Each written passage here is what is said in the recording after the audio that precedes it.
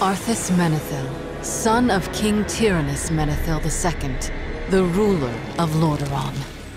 As a promising young paladin, Arthas was trained in combat by Muradin Bronzebeard and learned the ways of the light under Uther the Lightbringer.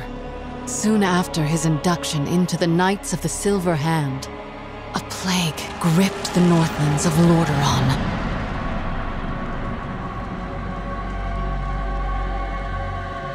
I joined Arthas to help investigate an insidious disease that caused the dead to rise again.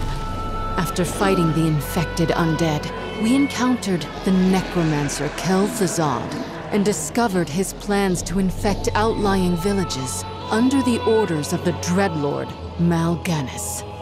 We set out to stop the demon before he could reach his next target, the city of Stratholme. But we arrived too late.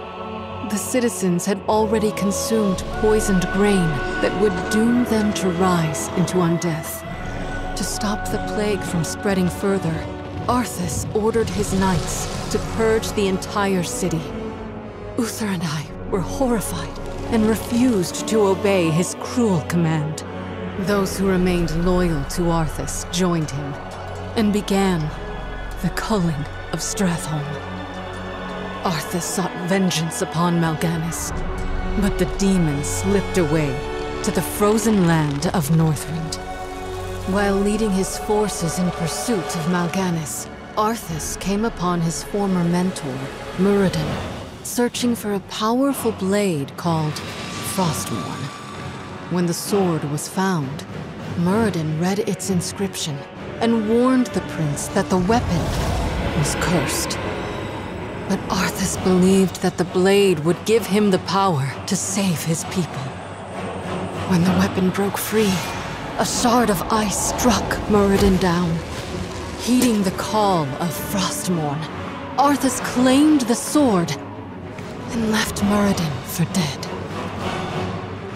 With Frostmourne in hand, Arthas confronted Mal'Ganis, who told him the voice he was now hearing was that of the Lich King, Ner'zhul. Obeying his new master, Arthas slew the Dreadlord and abandoned his troops as he pushed deeper into the frozen north. When Arthas returned to Lordaeron, the kingdom rejoiced at the homecoming of its beloved prince.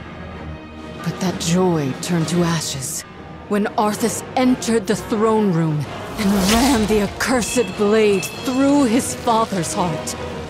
Arthas scourged the land in the name of the Lich King Ner'zhul. To reach the throne of his master, Arthas had to face Illidan's Stormrage. After a grueling battle, the victorious Arthas ascended to the frozen throne. He drove his blade through the ice, releasing the spirit of Ner'zhul from its icy prison. The two beings merged into one and became the true Lich King. Should he rise again from the frozen north, all of Azeroth will face his wrath.